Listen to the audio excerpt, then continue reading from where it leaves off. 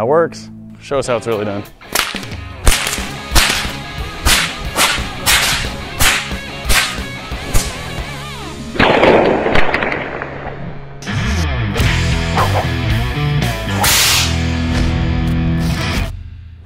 All right, Garrett, that was awesome. Tell us about this whip you were using. Yeah, so this is a 6.5-foot kangaroo hide bullwhip, and it has a shot-loaded core with a 4-plat belly, a cowhide bolster, and a 12-plot overlay, and we're gonna be making that today. All right, I don't know what most of those things mean, but it sounds cool, and we're gonna learn about it. And so this kangaroo leather whip is made from this kangaroo leather strips, among some other things, right? Exactly. How do we get to this from a kangaroo hide? Yeah, so the biggest kangaroo hide you're ever gonna find is gonna be about this big. So that obviously is not gonna get very long, thin strips, so we have to cut circles around the circumference of the kangaroo hide in order to get the length of leather lace that we need. In order to do that, we make a lace cutter, which makes it easy to cut the leather laces. All right, very cool. So we're going to spiral cut a kangaroo hide, and what we need to do is build the little mechanism that lets us do that. Exactly. Very cool.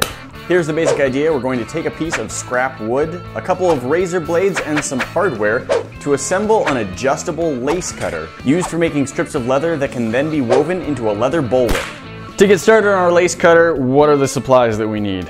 We're gonna need just a piece of scrap wood, some razor blades in order to actually cut the leather, some wing nuts and some washers to kind of hold the entire apparatus together, and we're gonna need some threaded rod. To start out, we need to cut a couple of pieces out of our board, and to decide the size of that, we're just gonna figure out what seems like it'll be easy to hold on to. Let's see, so yeah, to fit easily in my hand, to give me a good grip, let's do a little over 2 inches wide. I'll go for about 2 1/4, and then let's go for maybe 5 1/2. And then the second piece that we need to cut is actually going to sit on top of this one. And I think we're gonna try and make that length the same as this one's width. So we're just gonna keep that cut going for, I don't know, about 1 1/4 inches, 1.5 inches, something like that. It's pretty loose. And then we just need it wide enough that we can fit our washer on top of it. Okay, we got briefly distracted by a sudden and fairly intense hailstorm, so I might still be a little bit wet because I felt I needed to run around in that.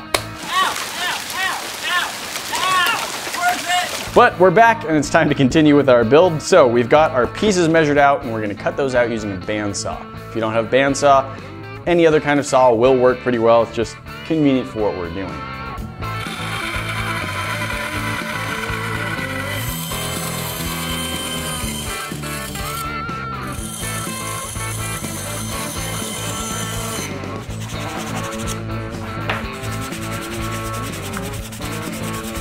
So at this point, we've got our 2 pieces, and let me know if I've got this right, the idea of how this is going to work. So we're planning to put the all thread right here. The blade is gonna come up somewhere around right here, probably. Yeah, in our block. About that, yeah. And then our smaller block is going to have sort of ellipse-shaped hole cut into it. That's gonna be a sloppy drawing, but that hole will be cut out and it will fit around the all thread. So the all thread will go right here through this block, and it'll be able to slide back and forth until we fix it down in place with the wing nut. So we've got 5/16 inch threaded rod, and what we want is for that rod to be in this block super tight, so it's never gonna come out. So we're gonna drill our hole using an even smaller drill bit. This is a 1/4 inch drill bit. 1/4 is 4/16, the rod is 5/16. That makes the rod a tiny bit larger than the drill bit, so it should be in there really tight. So we need to drill a hole into the block right here, and we need to drill a hole in the block right here.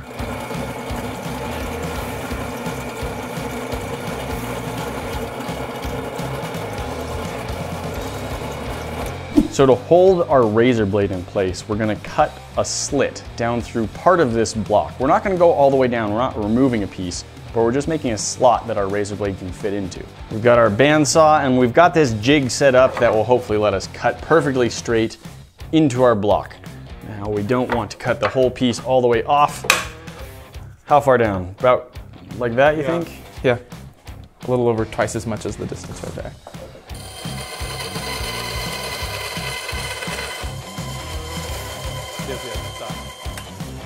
This mark was my first estimate of where to go. Garrett suggested we go a little bit farther than that because this is basically our hinge. It's going to be tightening down right where we drilled our hole, and the razor blade is going to be secured above that. So if we've got a little bit more space, we've got a little bit more leverage against our hinge, and we can clamp it down nice and really tight. Now at this point, if we put our all thread into this hole that we've drilled, it would be really stuck and we wouldn't really be able to squeeze this down to pinch our razor blade, would we? No. Okay, so we'll use a 5/16 inch drill bit to open up this front portion of the hole so that we can clamp down on the razor blade and it will move freely on the all thread rather than being locked onto it. So you can't see too well inside this hole to know what's going on, but here's the basic idea. We drilled a hole that goes all the way down through the block about like that. It's 1/4 of an inch wide. But because we don't want the all thread to bind on this part, we then drilled a larger hole that goes wider than that 1/4 inch. This is our 5/16 inch hole. So we have a wider hole through this portion, and then it narrows down to 1/4 inch for this portion. This means the all thread should bind really well to the wood here, but float in the drill hole on this portion up here. It won't be attached to it, which is good because we need this to move just slightly in and out. So now this piece, we need to drill this long oval shaped hole sort of thing. And once again, this is something we don't want to bind to the all thread. We want it to be able to float and slide back and forth. So let's keep using the 5/16 inch drill bit for this. And what we're just gonna do is set up a sort of brace, and then we're just gonna drill holes down in sequence, making sort of a tunnel through the wood. Then we'll clean it up with a file if we need to. All right, we've got that hole cut out. It seems to slide pretty nicely on our all thread it doesn't have a ton of wiggle room, it moves pretty easily. Now we need some all thread. We need all thread cut to fit into this hole and into that one. All right, we can take our drill bit that fits down into the hole, we can measure. See if we do it through the block, we can see it should come to here to be level. Let's add on about 1/2 inch to it. So we can just measure like that about how long we want this to go.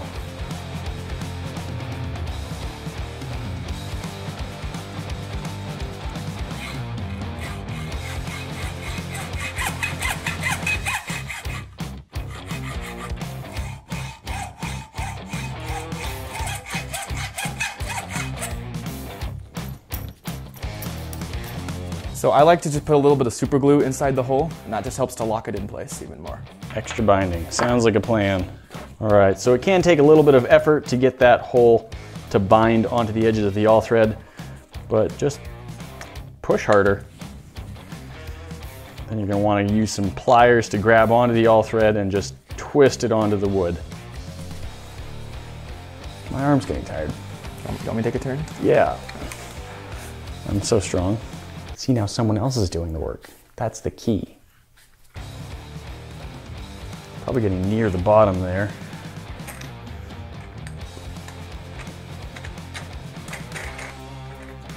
All right, now we can slide this back and forth.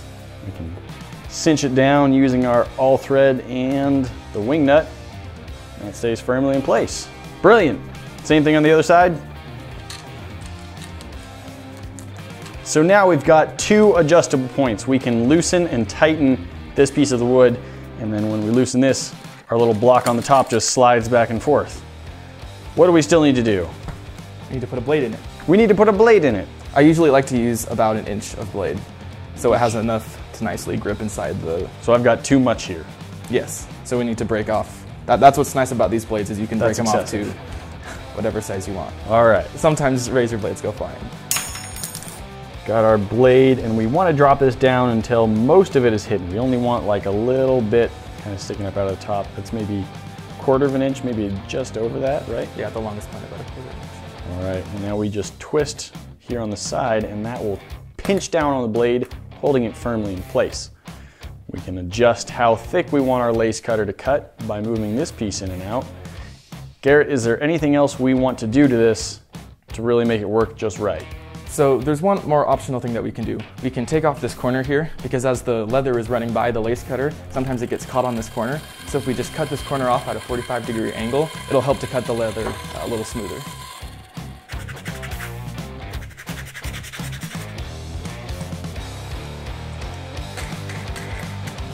Cool. It's beautiful. Can we test it out? Yep, time to test it out. Let's test it out. Why are we using kangaroo hide for our whip making? kangaroo hide is the strongest leather in existence. There's basically no other leather that's going to be stronger than kangaroo hide. Okay, so we're going to be cutting around the circumference of the hide. But as you can see, it doesn't have a very smooth outline around the hide. So what we're going to need to do is trim it so we have a very smooth curvature around the entire hide, which makes it easy to cut the lace. These little points, if we tried to pass that through our lace cutter, we can't really turn a sharp angle. We just need it to be like a smooth transition. So we're going to lose these little pointy bits on the edges. I'm taking off these legs because the legs are usually pretty stretchy and it's not the optimal leather to use.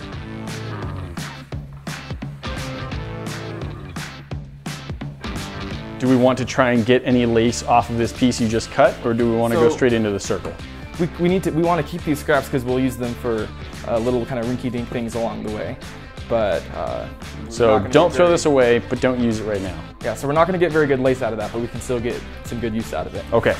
Okay, so now that we have the kangaroo hide trimmed up, we have a very nice curve around the entire kangaroo hide, we can now begin to cut the lace. I like to cut lace on the corner of like a table or a workbench or something like that. So I have the kangaroo hide well braced on the table, but I can have the edge that I'm working with free and I don't have a table in my way. So to start cutting, we're just going to start on an edge here, and we're going to take our blade and just kind of slowly push it in.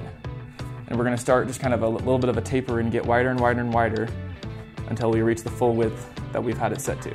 So right there. Now as we start cutting, it's really important to be holding the lace that you're pulling through and pulling at a little bit of an angle. Pulling at an angle helps to keep tension on the lace cutter and the blade so you get a more straight cut. You have to be careful with fresh blades because they cut through the leather like butter, and if you get excited, you'll just pull right through the leather and end your strand too early. Want to give it a try? Sure. I like to put my thumb kind of on top to help keep it flush.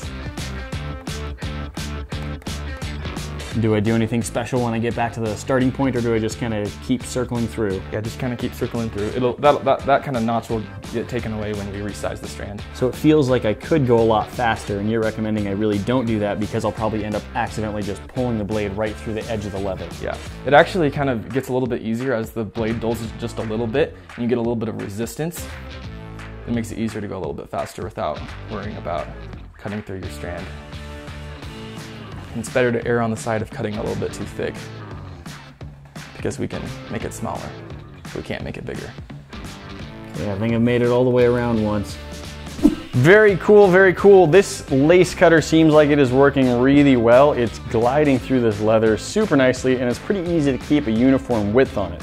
And that is something that is going to be very important as we try and turn this lace into a functional whip.